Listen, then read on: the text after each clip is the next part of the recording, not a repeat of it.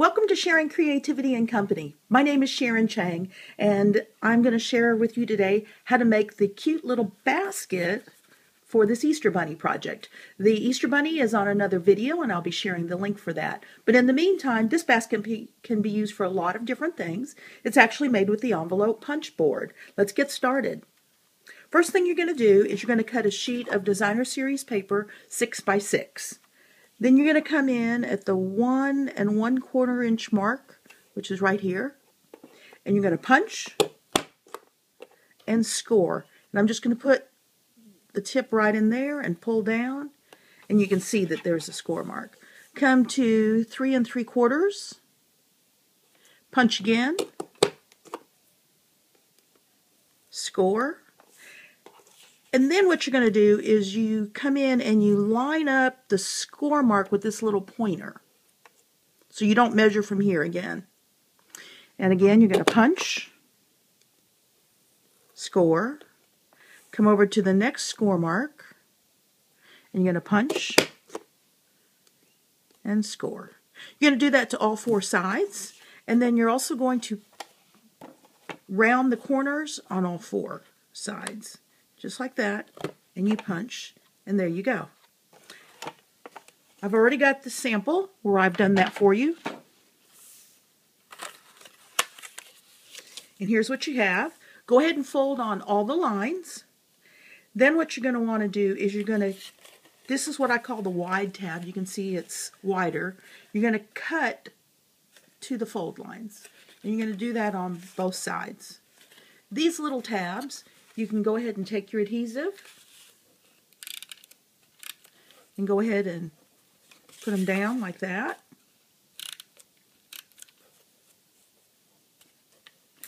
And now I'm going to tell you that if you're going to decorate this box, this is the time to decorate it. It's much easier because it's flat before you stick it together. Ask me how I figured out that it's easier to do it while it's flat. To cut the handles for the basket, I'm going to come in and I'm using my small oval punch. And I'm just coming in and making sure I have it centered right to left. And I've come in a little bit. This, by the way, makes a great Easter egg for another project. And then to line it up with the other side, I'm just holding it down like this, coming in and punch. And that's how I get the matching handles. Now to stick this all together, what you're going to do is you're going to take your adhesive and you're going to come and do a U on the wide fold.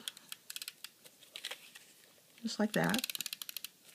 And on the right hand tab, you're going to put a little bit of adhesive right there. I'll show you why in just a minute. So again, you're going to do a U.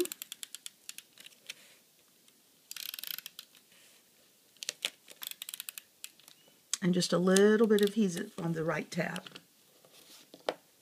What I do now is to stick it together, I'm going to line up this edge with this and just stick it together.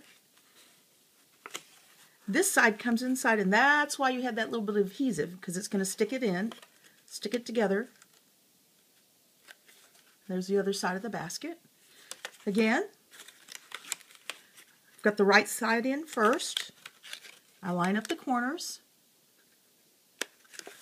bring this tab in, line up the corners,